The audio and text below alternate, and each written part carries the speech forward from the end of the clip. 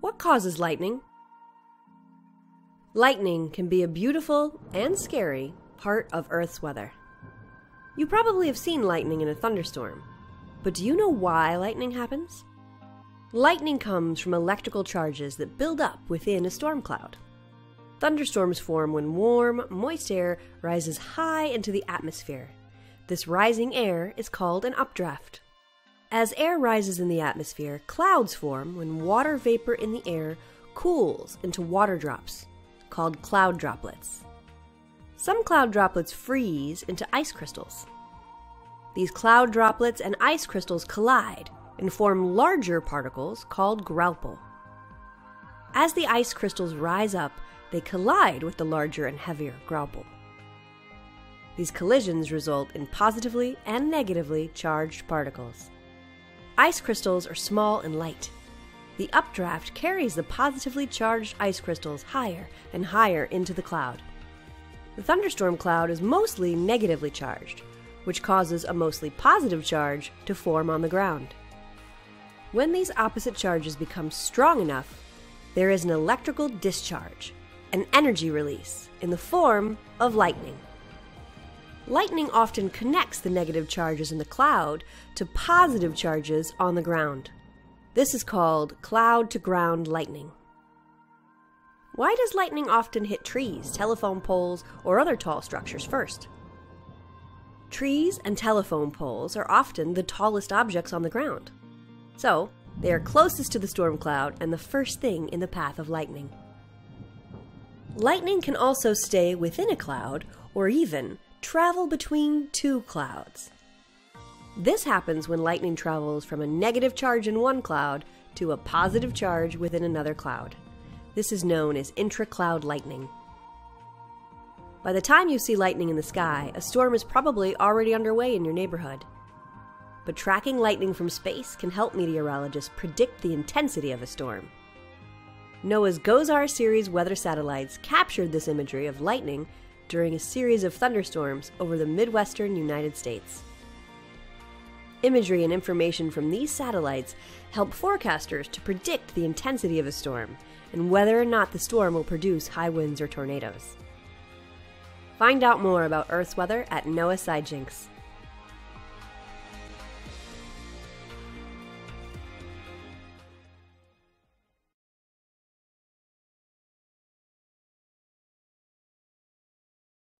Due to its molten iron core, the Earth has a magnetic field around it, just like a bar magnet. This magnetic field extends outwards into space, forming a big bubble that we call the magnetosphere. The inner layer of the magnetosphere, from near the Earth's surface up to 1,000 or so kilometers, is called the ionosphere because it is made up of particles ionized via radiation from the sun. In low-frequency radio astronomy, when we point our telescopes to the sky to measure the faint signals that travel through space to reach us, we need to take structures and perturbations in the ionosphere into account that might change these signals. We need a good understanding of the effects of the ionosphere to make sense of our data. Pictured near the surface, the Earth's magnetic field lines run parallel and come out at an angle to the ground. It has long been postulated that tubular plasma structures go along the magnetic field lines, and it is structures like these that can affect our astronomical measurements.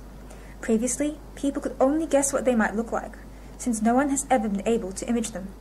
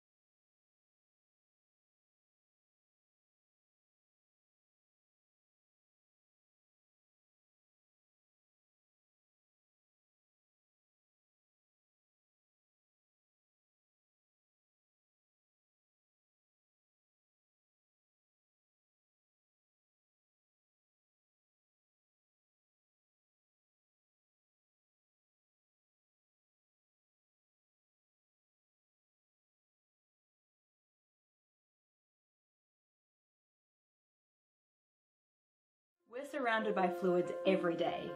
Air, water, blood, but weirdly, remarkably little is known about the way fluids move. All fluid flow is governed by a set of equations called the Navier-Stokes equations. Think of them as Newton's second law as applied to the movement of a massive fluid. But the problem is, we can only solve the Navier-Stokes equations for a small number of special cases. For example, we can write down an equation that describes how fluid moves slowly through a long straight pipe. If the fluid is moving much faster, however, the flow becomes turbulent and we no longer have an exact solution. This leaves us with a couple of options. We can either remove less important terms to find solutions that describe only some of the dynamics we're interested in, or we can use huge computers to find extremely good approximations to solutions for us. Coming up with a smooth, globally defined solution to the Navier-Stokes equation is such a huge and important problem that the Clay Mathematics Institute is offering $1 million to anyone who can do it.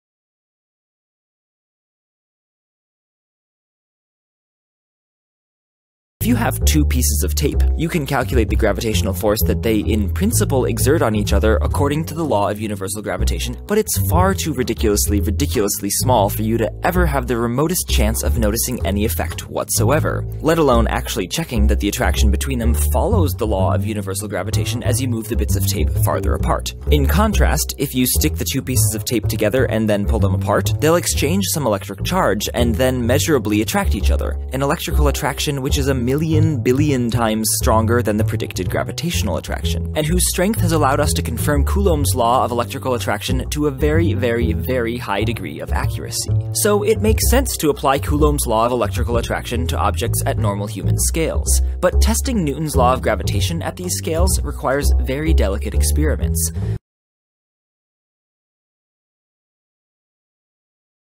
In 2015, European Space Agency, or ESA astronaut Andreas Mogensen was on board the International Space Station, or ISS, photographing the tops of thunderstorms from Earth orbit.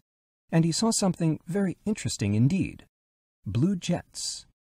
Blue jets are a type of transient luminous event, or TLE, flashes and glows that appear above storms that are results of activity occurring in and below those storms. Blue jets pulse from the tops of intense thunderstorms and reach up toward the edge of space. In January 2017, researchers at Denmark's National Space Institute published their analysis of his observations in Geophysical Research Letters. Mogensen was able to capture clear video as the station flew over the Bay of Bengal, and they were amazed by what that video showed. Olivier Chanrion, lead author of the publication, reported that during 160 seconds of video footage, 245 pulsating blue discharges were observed, corresponding to a rate of about 90 per minute.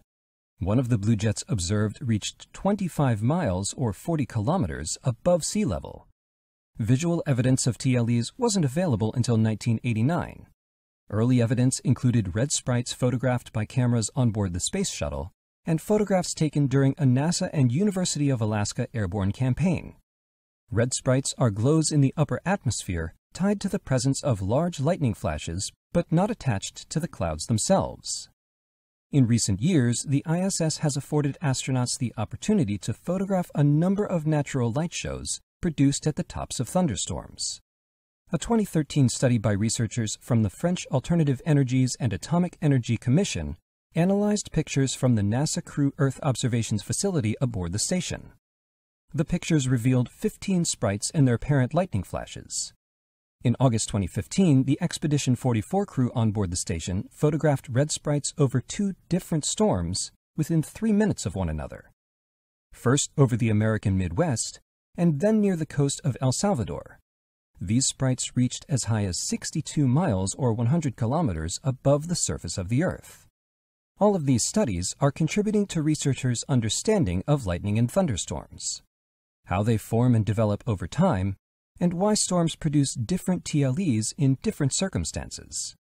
However, according to Tim Lang, atmospheric scientist at NASA's Marshall Space Flight Center, TLE studies have been, to an extent, fortunate observation. We've gotten better at finding them, but it's mostly case-based analysis. NASA and partner agencies are advancing in their efforts to make continuous storm observations.